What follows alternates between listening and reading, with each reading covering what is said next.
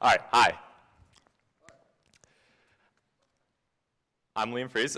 If you ever see myself and my father driving around Clarkston with the back seat down in the van and a couple of shovels and buckets in the back, you might think, who are these guys?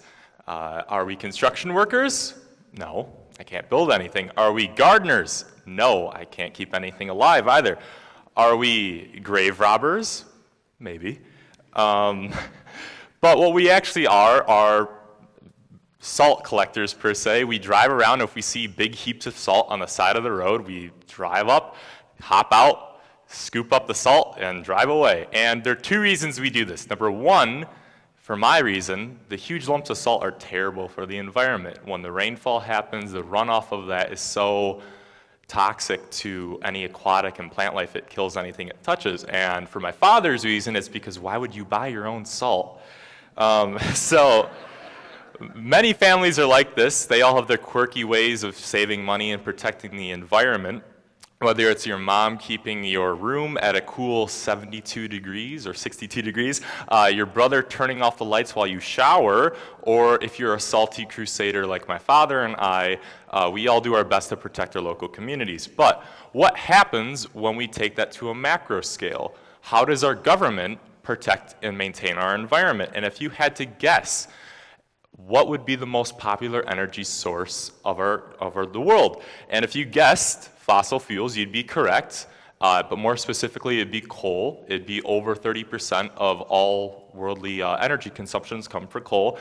And that's not really a good thing. Coal is the dirtiest of all fossil fuels.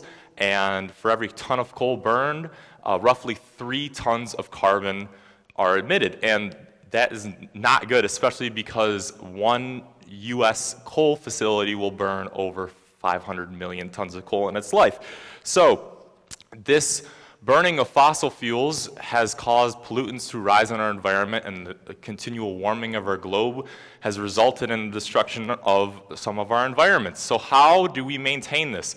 And in fact, this has alerted a lot of biologists and a lot of environmentalists to come up with new and clean energy source ways. So recently, a paper just got published by over 75 biologists writing to Britain's government and the US government about nuclear energy.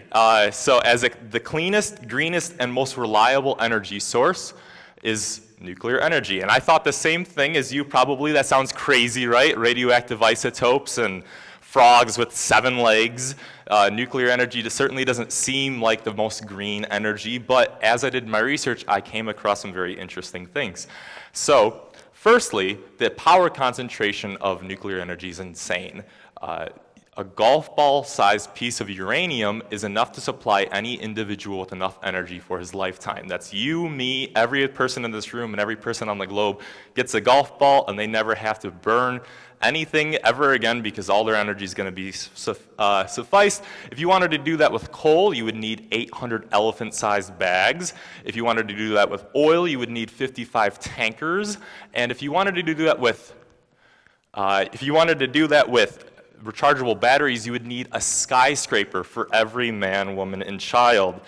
So secondly, the thing that is also very nice about nuclear energy is uranium, which is the main component, is 40 times more abundant in our soil than silver. And so if we switch tomorrow on nuclear energy, we could maintain that growth for another 100,000 years and still be going strong. And the last thing that's really important about nuclear energy is there's no air pollution at all involved in the process, which means that there's no more carbon being emitted in our atmosphere and there's no more habitats being destroyed by global warming. So, if you need a refresher on chemistry class, what is nuclear energy? How does fission work? Well, I'm your professor for today. See, we have the most common radioactive isotope that is used in nuclear energy, which is uranium-235. And it basically, what you do for nuclear energy is you shoot a neutron, a tiny little particle at it. It becomes uranium-236 very shortly and breaks into 2 smaller elements, releasing energy and more neutrons and tiny particles, creating a chain effect. And those tiny neutrons go on to do the same thing with more uranium. And this amount of energy released is quite effective. And to explain how this works in a nuclear facility, I'm going to try and use, if this can work, It doesn't seem to. It's okay. That was just nothing. All right, so a nuclear power plant will work by, you have these uranium rods and a control rod in between every single one of them. And as this neutron fission happens within the uranium rods, these control rods control how the nuclear fission occurs and how fast it occurs.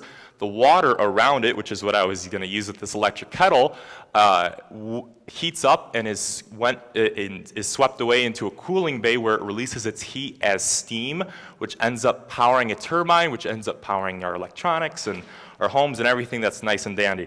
So that's great. Why do we not use nuclear energy right now, at least? And there's two cons for this. First being the waste and the second being safety. So let's talk about the waste first. So any nuclear power plant will release in a year 2 to 20 tons of nuclear waste per year. And that sounds like a lot, but remember what we said about coal a few minutes back, that it releases over 500 million tons of CO2 in 1 year, so that's very little compared to other fuel sources, and 90% of the waste it releases is what's called low-level waste. Another 7% is medium waste, and the last 3% is called high waste, and that's basically short for how much radiation it emits. Low and medium waste, you are able to bury it in a barrel, like you see with those radioactive symbols, in the ground, and just kind of leave it there and not worry about it for a few decades, and then it doesn't become radioactive anymore. High level waste, however, you have to have special facilities to treat it because it is heat generating, and that is one downside to that we don't have enough of those facilities in the US to properly take care of those radioactive isotopes. So that's waste. Let's talk about safety. For the US, you can see here, we have nuclear energy is the very low end of that spectrum. It's 0.001%, so it's basically zero. And you're thinking to yourself, okay, so I've heard, Fukushima, I've heard 3 Mile Island, I've heard Chernobyl happen before. How is this not on there? Well, 3 Mile Island and Fukushima actually had no fatality incidents in them.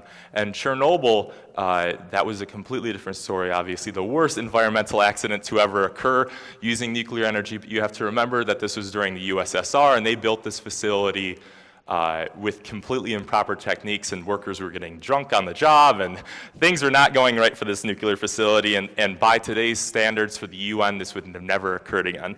So, the average age of a nuclear reactor in the US is around 35 years old, and that is a problem because production has slowed for nuclear power plants since the 1990s. And there are a few reasons for this. Number one is negative stigma towards nuclear energy. People confuse nuclear power with nuclear weaponry a lot, and they're very different things, I assure you. As I'm talking about this TED Talk, people are thinking I'm advocating some kind of nuclear war to occur, and that's not it at all. That's one thing. People never discern between nuclear energy and nuclear weaponry. You can't take a uranium reactor in a nuclear power plant and change it into a bomb somehow. That just doesn't occur at all. And in fact, this also occurs within video games and movies a lot. People talk about, oh, we're going to have an apocalypse. We're going to have some kind of fallout. And this is based on any kind of nuclear reactor. That's never going to happen. It's there's no discernible way to create that if you're using just nuclear power for what it's intended for.